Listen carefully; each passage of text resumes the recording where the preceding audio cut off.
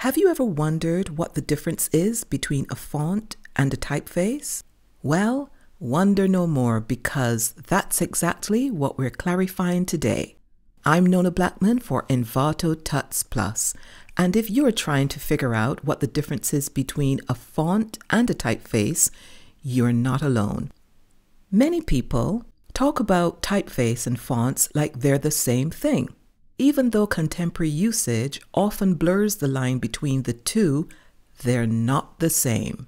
The word typeface came into being in the early days of printing to describe characters that share common design features. So, Helvetica is a typeface with characters that share common design features. Likewise, Times New Roman is another typeface with characters that share common design features. Now, each of these typefaces includes a collection of fonts. So, using the Helvetica typeface as an example, the Helvetica typeface is made up of 51 fonts. Each of these fonts has a specific weight, style, size, and effect. Helvetica Light is one font, Helvetica Regular another, and Helvetica Bold yet another. And these are just 3 of the 51 fonts that fall under the Helvetica typeface.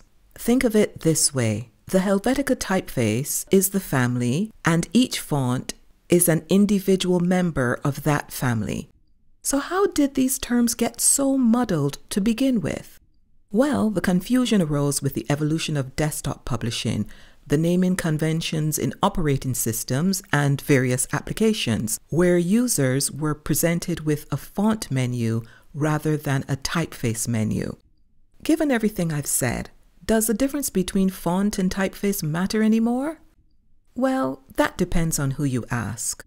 To those who understand the distinction in terms, typically people who have trained in graphics, typography, or type design, the distinction is sacred.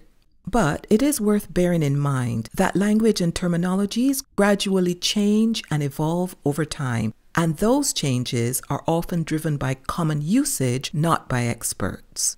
Maybe what's important here is to know the distinction yourself and to use it when you're communicating to be clear and precise. But if you're talking to someone who isn't an expert or who uses the terms interchangeably, don't attempt to beat them over the head with your superior knowledge.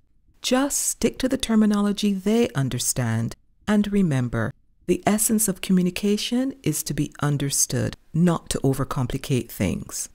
Well, that's my 2 cents on the difference between font and typeface. Thank you so much for watching. If you like this video, come on, you know you like it, give it a thumbs up.